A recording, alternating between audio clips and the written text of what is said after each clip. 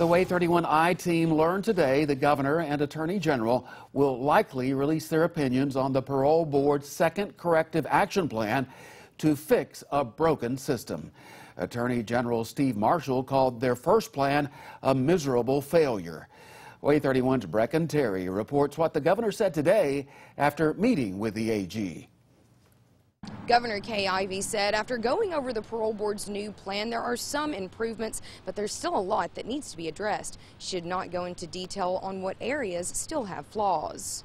Governor Kay Ivey said while the board's second corrective action plan was an improvement to the first one, it still lacked all the changes she wanted to see. It has some positive improvements in it. There's still some areas yet to be addressed. In the past, the governor said one of her major concerns is the parole board sees no need to make any changes to its executive staff. But she's not ready to go into any other specific details.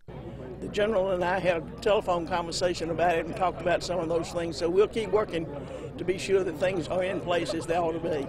The board's second corrective action plan talks about more training for staff in the Victim Service Unit, going to Georgia to see how their parole system works, and says an inmate must have a clean disciplinary record for at least 3 years prior to being considered for parole.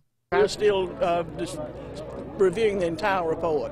The Attorney General and Governor must approve the parole board's corrective action plan and make sure that the changes they want to see are being implemented. In Florence, Brecken Terry, Way 31 News.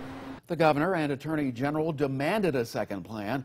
The two called for action from the parole board after a series of Way 31I team reports.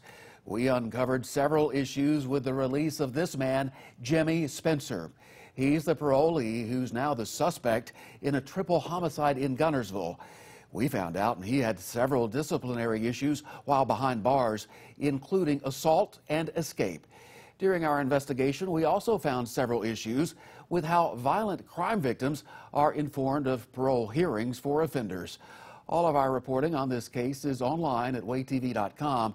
Click on the iTeam tab.